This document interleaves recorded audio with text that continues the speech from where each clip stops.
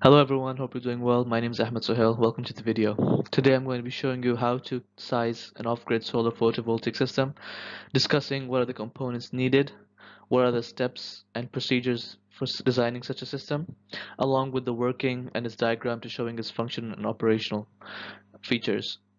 Without further ado, let's get to the video.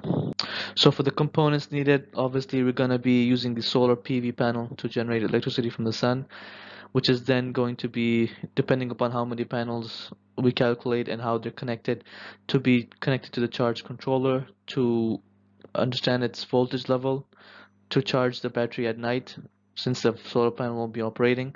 So depending upon how many days we want the battery to be running, whether 1 days, 2 days, and the voltage or the capacity of the battery, to then connect to the inverter, to run the inverter and to connect to the AC loads. And that's pretty much what we're going to be using for the off-grid solar system. So this is the diagram of the off-grid solar system. As you can see, as discussed, we need a solar panel that's generating electricity, goes to the solar charge controller, making sure all the parameters and features are correct, charging the battery during the night so then it can be used. Then from that, DC current to the inverter, all the specifications, correct rating, to then convert DC to AC to the loads. Of course, this is just a general um, diagram, general components. There's no circuit breakers, there's no DC combiner boxes. Just simple, straightforward, just to give an idea, just a rough diagram of how the system is gonna function. Right, so since we know what are the components needed for the off-grid system and how it works, functions, so now the steps that we're going to be calculating is determining the energy demand, how many appliances we have, what are the power ratings, how many hours we use in a day, and for that we'll calculate total energy per year. From that, we can estimate what is the correct inverter to be used, the correct requirements, the rating, what what specifications it will need to be connected to the battery to make sure that the battery is then properly, sized with how many batteries going to be needing in parallel or series, the capacity, all that stuff, the efficiency. Then after that, we're going to be calculating the solar panel array, how many solar panels we'll need, what's the the the VOC, the open circuit voltage, the current, maximum power current voltage, and the efficiencies. So from then on, we'll then be calculating the charge controller. So then make sure that all the right charge controller rating, the current rating, which type of charge controller we'll be using. So these are all the main system procedure we're going to be following. Right, so here is the load energy demand. We're showing you the appliances. As you can see, we have ceiling fans, TV, air conditioner, microwave, lights, laptop. Of course, there's, other refrigerator, washing machine, the other things that weren't mentioned, but it's just a general idea with the power rating here, number of appliances, total power. Total power adding up to 2460 watts, 2.4 kilowatts. How many hours used per day? Hours per day, 758,167. From that, we'll multiply to get 1120 watt hours per day, 507,200, adding up to 12970 watt hours per day. Of course, to get per year, you just multiply by 365 days in a year. So multiply that for each, then you can add up to get the answer. Now, this is pretty much a standard uh, analysis of how many appliances you have, and to give you the the result you need. Right. So now, after we have established and understood what's the total yearly energy demand from step one, now step two, the inverter sizing. I've gone with the Frona Xeon Plus 3 kVA solar hybrid inverter. This one is, it's a pretty good inverter, because since our total power for the appliances was 2.4 kilowatts, It's better to size up so that in case there's any fluctuations with the motor loads from there's take into account of any surge factors or power spikes. So we're better to go for not 2.5 kilowatt but 3 kilowatt.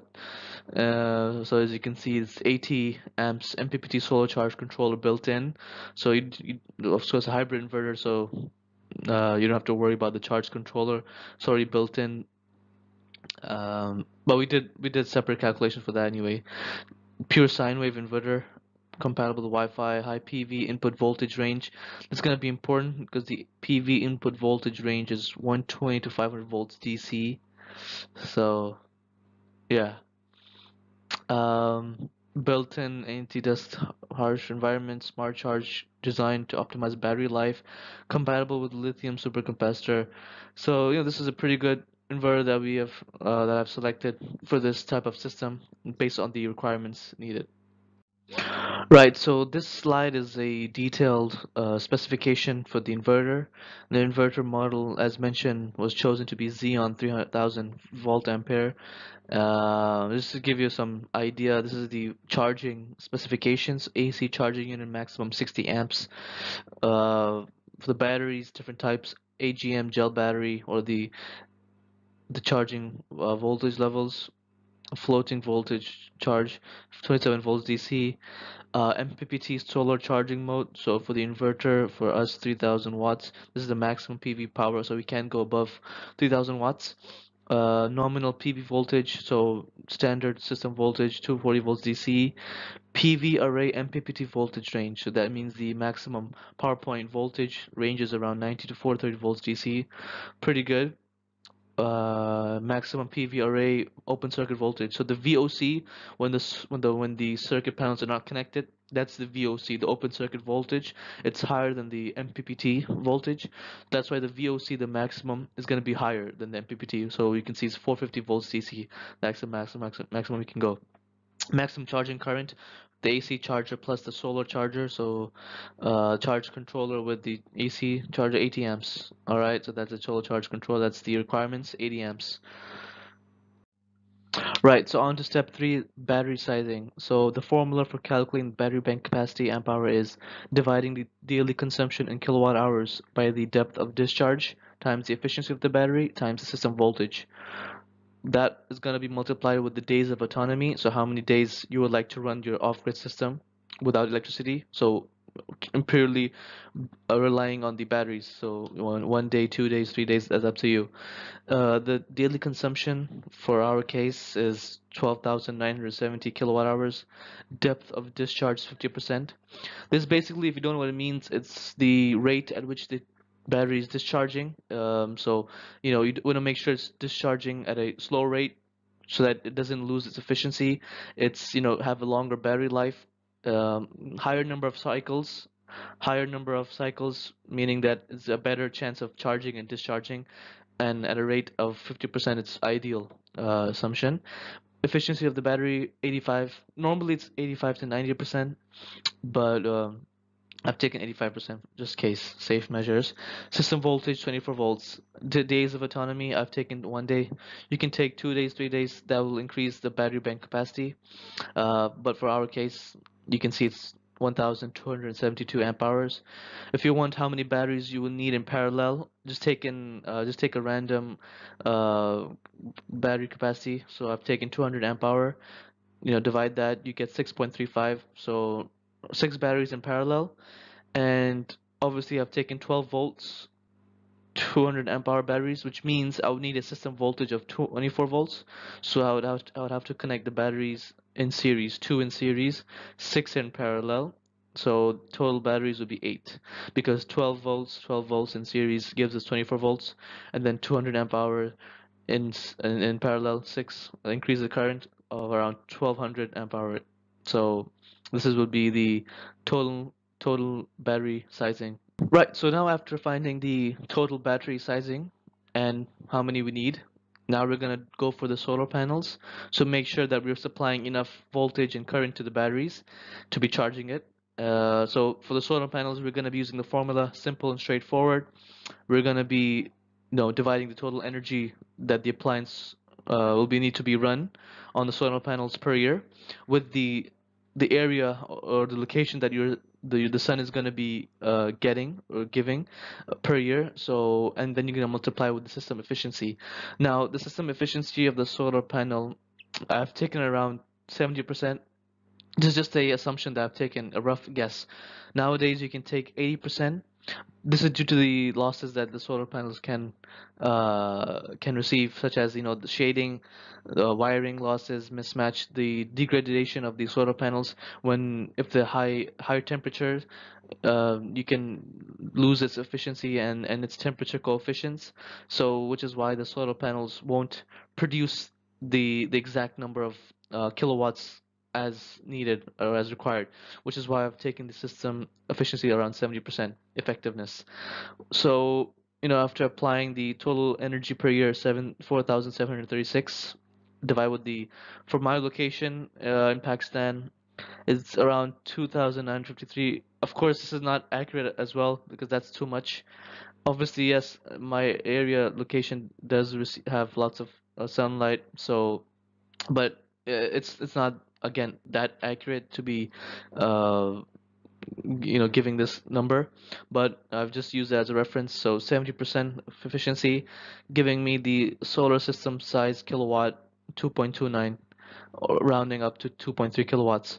Now, this, of course, is to be taken into consideration that the solar panels will be running all of my loads, 100% of my loads. If you want the solar panels to cover 70% of your loads, so to be covering 70%, not all the appliances, that is running, then you can multiply the total energy per year, which is 4,736 times, you can multiply with 70%, because that will give you the required energy that the solar panel will be covering, which is the 70% of the loads. So multiply with 70%, and then you apply that in the same formula, with the same sunlight hours and efficiency to give you the solar system in kilowatts. It'll be less for 70% uh, of the loads running. It'd be around maybe 2 kilowatts or something like that. But anyways, so yeah, 2,300 watts. To find how many number of panels you need to take a power rating of the panels, I've taken around 315 watts. So therefore, 2,300 divided by 315 gives 7.3 panels, rounding up to 7. Now, why not 8? The reason why is because if the rated is 2.3 kilowatts, and if I go above that rated 8 panels, then it would mean I would have a solar panel of 2,400 kilowatts, because 8 times 315 give us 2,400, I think, I believe. So, which is why to go right, reaching the minimum requirements of the solar system of 7 panels. Now, it's better to have them in series and in parallel, so that you can make sure you have the right number of voltage and current, the MPPT voltage and current ratings of 2 strings, 3 and 4 series panels. I'll discuss it in the next slide of why I've chosen for this configuration. So yeah, this is the solar panel specifications. I've chosen a Trina Solar 315 watts polycrystalline solar module. This is specifications. Open circuit voltage 45.6 volts, maximum power point voltage 37.1. That's when it's connected. It's going to be lower, obviously, than the open circuit voltage. Short circuit current 9 amps, maximum power point current 8.51. Of course, these are the calculations for when if I were to connect them in parallel and in series altogether. So the reason why I told you to connect both solar panels in parallel and series is because in series connection, the voltage adds up. And if one of the panels, let's say, has a fire, going on, or there's shade that's covering the solar panels, it's going to affect the overall voltage, and it's going to reduce its performance to cover the loads and operate the loads appliances, which is why it's better to have a parallel connection, where even though it's gonna increase the current, but not much, as you can see by the calculations, but the parallel connection, the voltage will be the same, because the first string will have 3 panels and the second string will have four panels, so 4 and 3, 7 panels, but they're in parallel connection. So if one side, one string has shading, or if let's say fire occurred, the other string won't be affected by it. So therefore, it won't reduce the voltage levels to be needed to operate the loads running or the inverter. So which is why it's better to or recommended to have both system configurations of parallel and series connection. Right, so last but not least, we have step 5, charger solar charge controller sizing.